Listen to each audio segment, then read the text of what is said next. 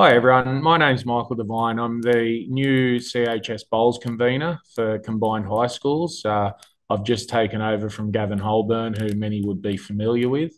I'm a teacher at Penrith High School in Sydney's western suburbs, and I've been involved with CHS Bowls for about 12 or 13 years now.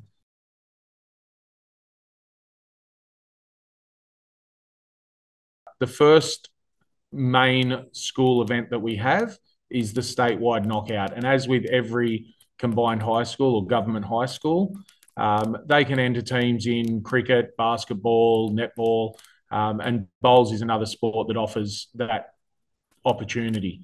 Basically, it's run in local areas to start with, and you only need three players from your school to form a team.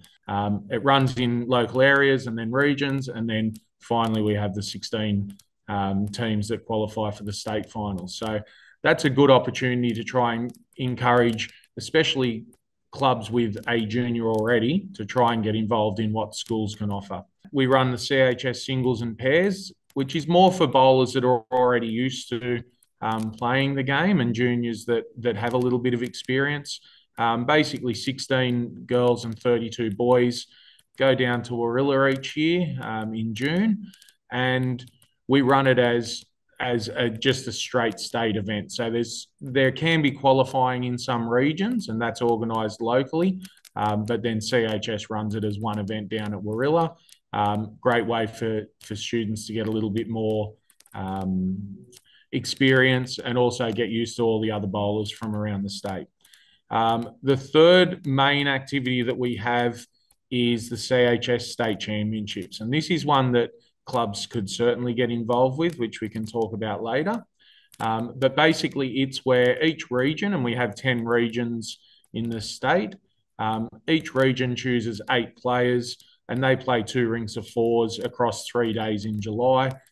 We ultimately end up with a champion, with Western Region winning last year, Sydney North winning the year before, and it has been shared around. So that's a really good competition. From that competition, we'll then pick a state side.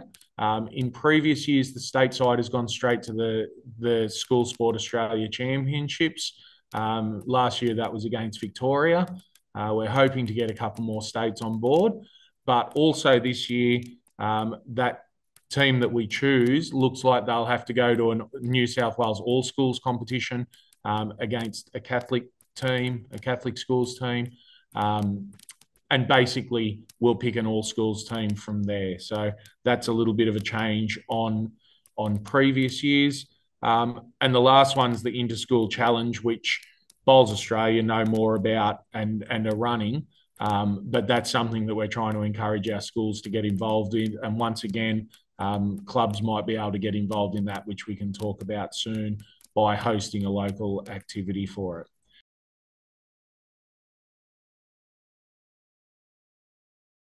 If you know that you have a local high school, see if you can offer school sport to them. I'll talk about, for instance, the club that I bowl at up at Glenbrook in the Blue Mountains. I was teaching at Blaxland High last year, and we'd take 15 or 20 students down on a Wednesday. I was obviously there, so I was able to run it for them. But they always had volunteers ready to help as well. And kids just played games of pairs, games of triples, got a little bit of coaching, got to have a taste of whether they liked the game. And Glenbrook managed to get a couple of juniors throughout the years from doing that sort of thing. So I'd highly recommend school sport as a great avenue, as long as you're willing to accept 10 to 20 students there. So that's probably the basic one where you can just work just with one school and just with your local school that would make a difference and start getting some new people into your club. Other than that, everything that I just talked about in the events that we host. Any knockout game, we need a host club for it. So working with any schools in your local area, if you have juniors, make sure you say to them, if there's anything on, let us know. We're happy to host it. There's the knockout. There's singles and pairs. As I said, we run it as a CHS state event at Warilla, but most regions will have some sort of qualifying event. They need a host club for that. The Inter-School Challenge, I know, is looking for host clubs to host sort of the preliminary rounds of that. And you can even run that just with one school and choose one school that goes out of your local area and goes to your regional finals. They're probably the easiest ways to get involved. Other than that, we always need host clubs for our CHS championships and our statewide knockout finals. Other than that, something that's been successful at a few local areas, offering gala days, either for students or for teachers. We've started to work out that by getting teachers to understand a little bit about bowls and to enjoy having a game of barefoot bowls or whatever it might be, and having them welcome at the club, they start to think about bowls as a better option for school sport, and they start to offer it to their students. I also mentioned that the Catholic system has now appointed a convener, and they're going to start getting into school bowls as well, which is a great thing for juniors. So even though I keep talking about combined high schools and government schools, if you've got a local Catholic school, start to get on board with them, make contact with them. If you've got a junior that you know at your club that goes to a Catholic school, start offering them the opportunity to have an involvement in the club through their school. See if you can get sport up with the Catholic school, because that's going to be another avenue that we can now start to look at. You don't need as much as you probably think. You need some volunteers. Most of the time you can get away with one or two volunteers. Any more than that's a bonus. If you can manage to have any ex-teachers that are retired, that's a great avenue because they understand the school system, but it's certainly not a necessity.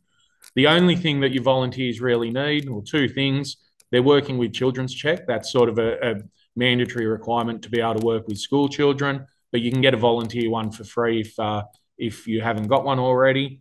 And the other thing is a little bit of patience and willingness to work with the kids, because sometimes they'll be kids and possibly do things that you're not used to at the club. If we're using a club and trying to encourage a new set of bowlers from our school, it might be just 3-end shootouts, 5-end games, sets play, things like that. And the kids generally can sort of concentrate for that long and then like going from one game to the next rather than the longer format of the game. But that's all you need. And as long as you've got someone willing to do it, most schools are looking for that option of something a bit different and looking for that option of, we've got Wednesday afternoon sport or Thursday afternoon sport. We want to offer as many different things to our students so they can all find something. So get in and have a go, and I'm sure your local school will be happy with that. In terms of contacting people for further information, I'm going to be your first port of call. Anyone who wants to, my email is going to be included at the end of the presentation, as well as my mobile number. If you've got any questions at all, if you want to get involved, if you want to offer to host something, definitely get in touch with me, and I'll do my best to help out.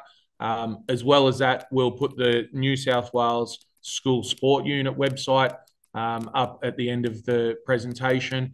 It's the first link, basically. It will have my details, but it also has all of the details for regional conveners.